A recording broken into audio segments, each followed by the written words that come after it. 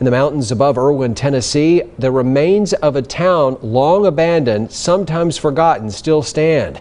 For nearly 100 years, Lost Cove stood in proud isolation. Many don't even know it's there, but Kate Nemrich found out about it, hiked up to Lost Cove, and tonight brings us part one of two of the history and memories that still live on for the families who called Lost Cove home. A once thriving community in the mountains between Unicoi County, Tennessee and Yancey County, North Carolina. For nearly 50 years, neither state would lay claim to Lost Cove, spurring rumor and lore for what was happening high up in the hills.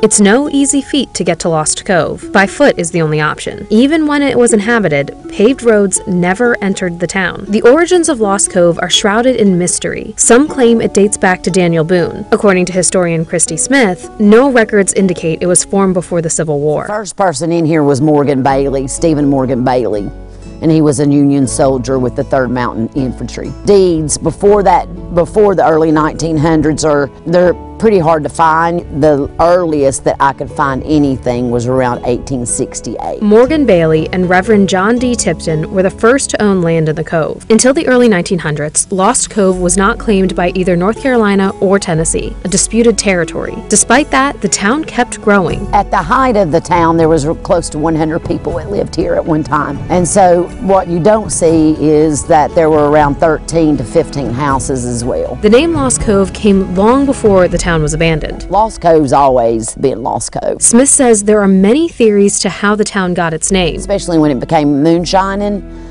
Because of the disputed territory, they were actually charged in a court of law for being in the disputed territory.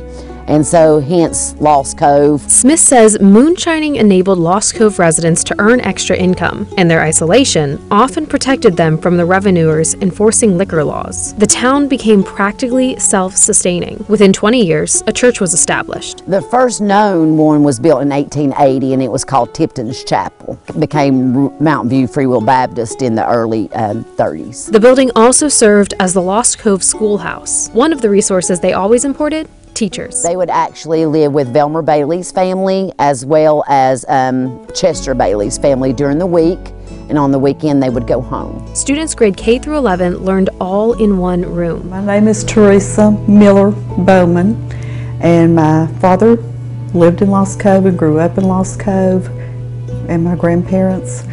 My mother came there as a teacher, and that's where my father and she met. By that point, Bowman's father had moved out with the Army. They had the June meeting, which is the decoration and preaching services and all at the cemetery, and people who had moved away would come back in. And my father didn't live there anymore. He lived in Erwin. Bowman would eventually move in temporarily with her mother when she was asked to teach again. And that's when I was 3. And so we were staying with Carrie and Chester. Eventually, lumber became the primary source of income for the residents. Smith says the first sawmill was built in Lost Cove in 1905, another after 1910, and yet another in 1939 after the second burned down. The sawmills drew more people into the Cove, creating more families. My name is Roy Lee Guthrie.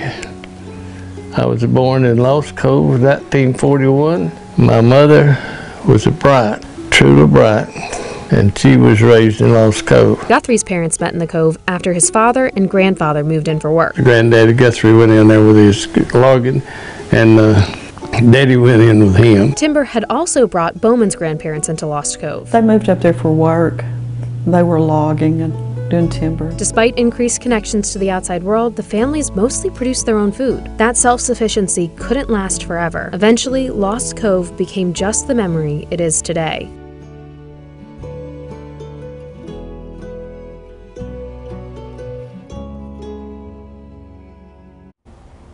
The demise of Lost Cove can't be blamed on just one factor, but many chipping away at their small society. Join us at 11 as we explore those factors that led to the end of Lost Cove.